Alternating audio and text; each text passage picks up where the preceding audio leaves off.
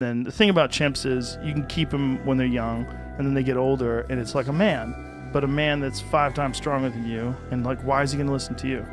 He's not going to listen to you. So this guy gets rid of this chimp, brings it to a shelter.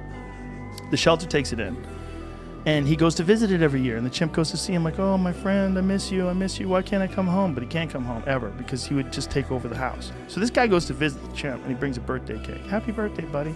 And the other chimps that are in cages right next to it are like, this motherfucker didn't bring me a cake?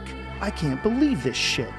So they figure out a way to get out, and they got out, and they attacked the man, and they tore him apart. They tore his face off, they tore his dick off, they tore his feet off, they bit his fingers off. It's one of the most horrific, cruel attacks you'll ever hear of.